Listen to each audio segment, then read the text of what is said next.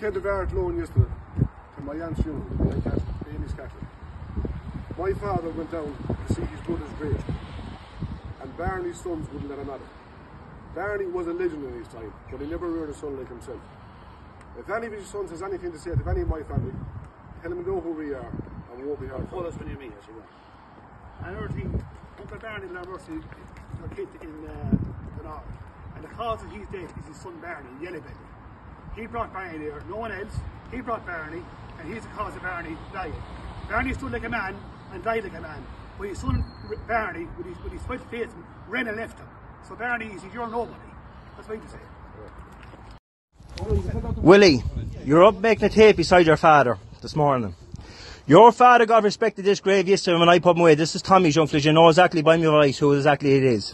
I put the other younger youngsters away from this grave yesterday. Your father had no need of this grave yesterday, Willie, because ye reneged them. Ye reneged Uncle Barney, we never reneged them. It was your argument, Willie, that this man is lying in his grave here this morning. It's your argument, down to your brother Dennis not answering for himself. Do you remember? Down to Dennis not answering for himself. We to answer for ye. We done it all our life, and we'll still do it when we had to do it in Ballinasloe for you a couple of weeks ago. When we did do it in Ballinasloe, when you hid inside the trailers and we told you to come out and stop making a show of yourself. Alright? Now, Willie, don't let Nanda be the man. If you remember, Willie, the same man that put him in a grave, alright? He's in a grave, he'll rest in peace. If we meet Cone's head, we meet him. If we don't, we don't. But that's our tale to tell. We could be lying in a grave, he could be lying in a grave. Alright? But you remember, Willie, it was your son that got stabbed in Longford. And it was Patrick that stopped us from going over to Cone's head in the hospital. Alright? It was Patrick that stopped us. He says, if you go over and see Patrick's young fellas in the hospital, you're standing against me. You're standing against me. You were there, Willie, and so was your brother Patrick. Don't forget about that. Right? You're on about, Willie, that you're this and you're that. You're nobodies. You're always nobodies. Underneath a camera, Willie. Underneath a camera, everyone. Oh, boys, look. You see where we are? It's less than 10 minutes ago since you were here. If anybody has the bottle to come back. No, if anybody has the bottle to come down to my father's grave now, where we're standing, and be able to do anything, come now. Any of big cars, the family bastards. Willie, you're on about uncles and at a grave. Is your, I wouldn't disrespect. It's your father, Willie, that has Uncle Barney where he is. You're over Willie's Patrick, it's your father. Ye started an argument out the road, Dennis, Willie, with Joyce's. That you couldn't handle yourself. That ye couldn't handle yourself. That you had to get up in tapes and get other men to do your dirty work for you. You know, Willie, exactly what I'm on about. And it'll short like a cunt there beside you 25 mile an hour and know what I'm on about. You're on about, Willie, that you're this and you're that. You're nobodies. You're lick arses to Cone's head. That he turned around and back on ye and is running you now yourselves. You dirty animal cowsy bastard. We were down here yesterday, Willie, and you went out the gate. Don't be a man about it now, Willie. If you want to get up, we're here at the grave, or if you want to meet any place, any part of the road, we'll meet. Don't worry, Willie, you won't push something. We're willing to go in the graves. Are ye? Yeah, sheepdog. Willie, it never came to me, your son, thinking that you're a bit of a man, your dad is behind you. If you want to come to Daddy's grave here, we're here, look.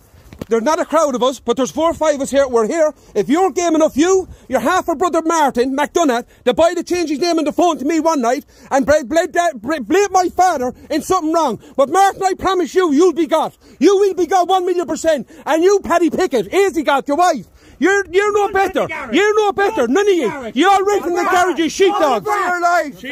Perfect, Willie. I'm going to let you talk. But talk away now, son, because you're hurting me. Go on. Do you want to show your fair play with your party? You just accept us. Willie, listen to me. Ye come and we'll come. Listen to me now. And we'll show ourselves fair play. Willie, listen to me. I tell you what I'll do. Get your big daddy out, your father, and isn't he the best fair play man in Ireland, as you say? What'd he do? For the whole lot of us. Willie, listen to me now. Willie, you had no respect when you ran out of a graveyard yesterday with your tail between your legs. And they come back and make a tape. This morning, Willie, did you? Now, Willie, listen to me. Willie, Willie, you're at the funeral yesterday. Why couldn't you finish it yesterday? Guards were there yesterday. Was it? Yes. Guards were there yesterday. Guards was there. Willie, Patrick, you're well used to guards, Patrick. Because your Martin made those statements that he says he never made, didn't he? Yeah. Why are you fighting, Patrick? Listen, Willie, I won't get anyone to do me fighting. I'm not like your father. I'm not like your father, Willie, to go and get other people to do me fighting. I'll do my own fighting. And Tommy didn't rear sons, Willie, for to get anyone else to do the fighting for them. Tommy didn't rear sons to go and get anyone else to do the fighting. Where do you want to meet, Willie? Willie, you're not listening to me, son. I'm telling you yes. Now, no plainer than yes, Willie. But where are you now? Willie, listen to me. You come over in an old bunch this morning, Willie. And look, there's only two of us.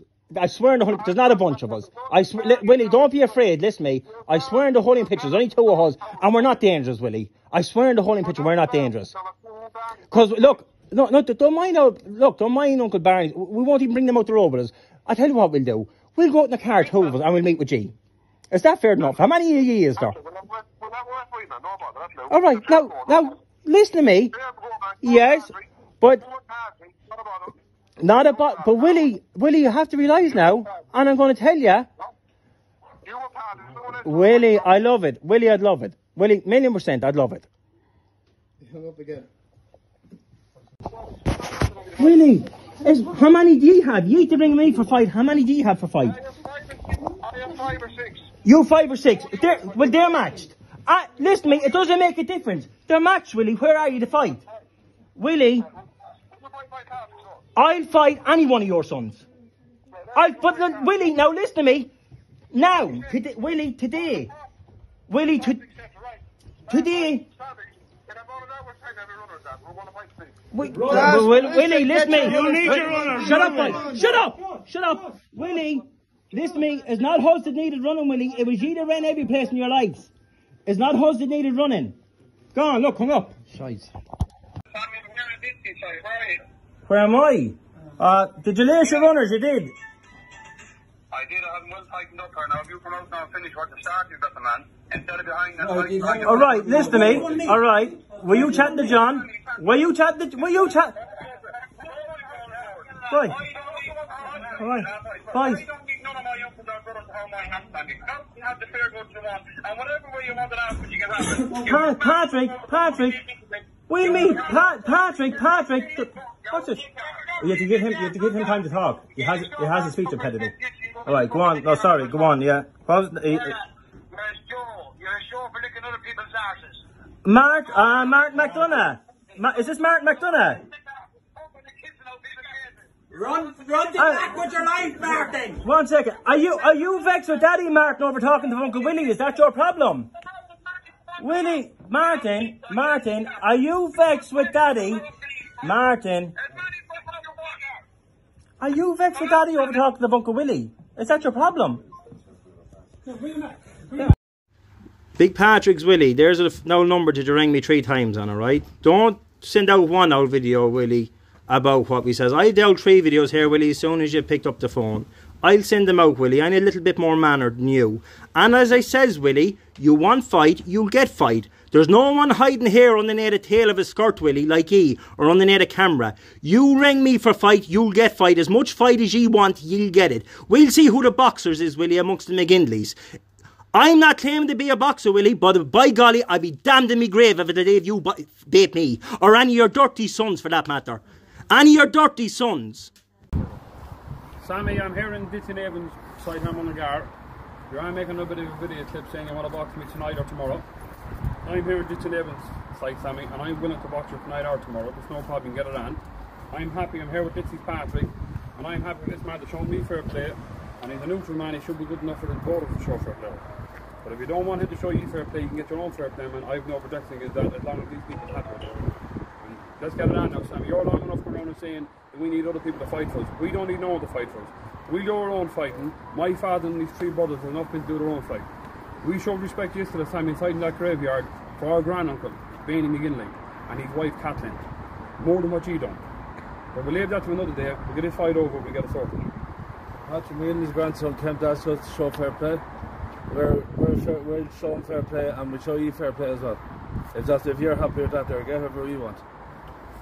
It's alright? Sammy, listen to this now. See, can you make tail of it? Your sons. But Willie, now listen to me. Now, Willie, today. Willie, today. I'll fight any one of your sons. Now, Sammy, that's you plain as day. When someone, Sammy, is holding your hand and making a little bit of a man of you and giving you a small bit of courage to go up and make that tape. Would you not come out and finish it now, Sammy? You sent for me. I'm here to box. Today or tomorrow, Sammy. All you are, Sammy, the packet lick arses going around the country licking and kissing people's hole. You're the talk of the country, Sammy. You cowardly bastards going into places and kissing people's arse and hugging them and eating the ears of them. You should be ashamed of yourself. You cowardly bunch of bastards. I beg you, Sammy, just come out to me. Give me 2 or 3 minutes with you in front of me. The whole world, Sammy, is talking about you. And you're meant to be the men. And then won't come out and fight. As some fighting man you are, Sammy. Patrick, I seen your reply there. You went over to Ditty Nave and jumped for Patrick. That's alright. No bother. His brother John had to ring in me here for the show fair play. No bother. Now, Patrick, you rang for your fight this morning. Well, you didn't ring. I'm not going to tell lies. Your daddy did. Your daddy had to do the old phone calling. Your daddy rang for his fight. Your fight is accepted, Patrick. Alright? And I told Ditsy's young fellas the one way. We'll all go into the field. We'll fight. And what happens, happens, Patrick. Ye bring it down the road looking for fair play. We're not backing out of it. I told Ditsy's boys the understanding of young John, the man, is a gentleman. He was on the phone to me. If ye want to get it on this evening or get it on in the morning, Ditsy's fellas will show us fair play if they want to. I'd telling them the circumstances, what's going to happen. There's no problems, no one backing out of fight here. We'll go and fight, but what happens, Patrick, you remember, will happen. You'll get your fights. There's no problem with that. If you want to get back to me and have a speak with John and see what Ditsy's boys wants to do, if they want to bring us out of a road, there's no problem. But you ask for your fight, it'll be an open fight on our side. If you can match that, there's no problem. Ditsy's John here.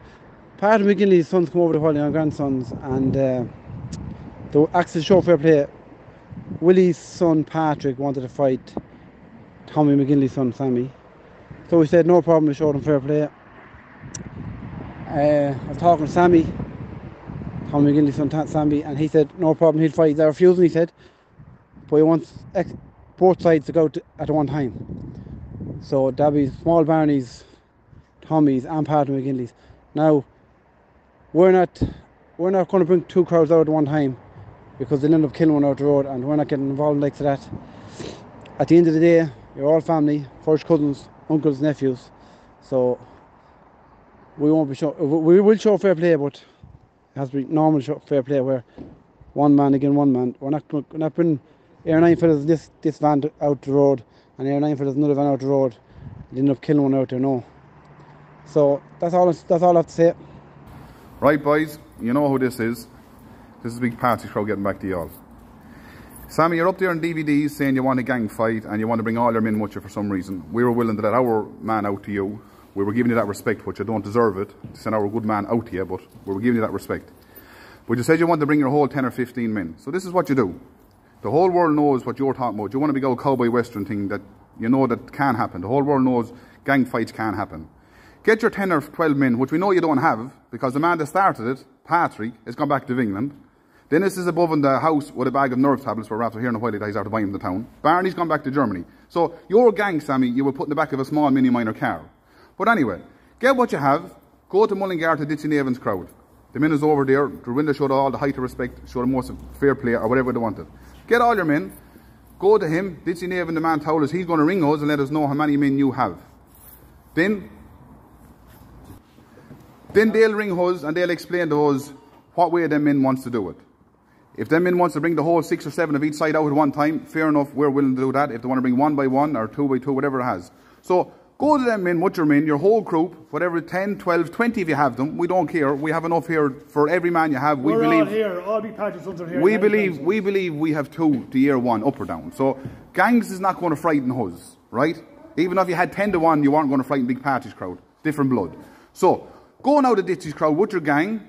Tell the men what you want to do. No problem if you want to bring the 20 men out the road. Go to them men. The men is going to organise. They're the fair play men. Sammy, we know what kind of person you are. We're McGinley men. We're doing this to shame you.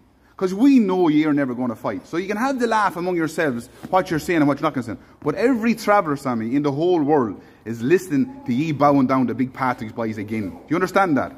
Ye and Barney's boys again, bowing down again. You're all ha ha ha, we'll fight out the road. We're telling you we'll fight out the road. Go to the men to bring you out the road to get you fair play. Them men is going to contact us saying how many ye have, and we're going to match it. No problem. So you can't say we've more than what ye have, because the men there is gone abroad.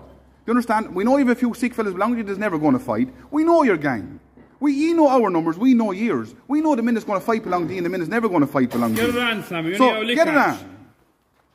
And stop licking people's arse around the country, because you're the talk of the country at the minute. And you're embarrassing the whole breed of a McGinley. We thought you were McGinley men, but now we understand what you are. Ye lick holy. Get it out the road now. Bring your men over to Mullingar and it'll be sorted out from there. We're all here waiting.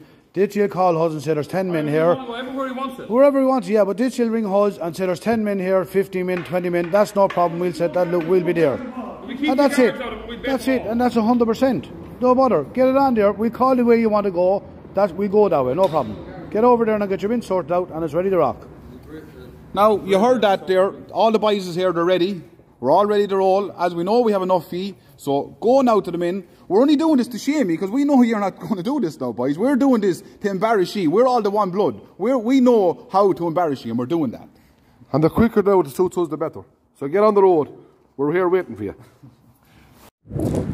Patrick, listen to me. You're on about Mullingar this. John give you your message. You got your message.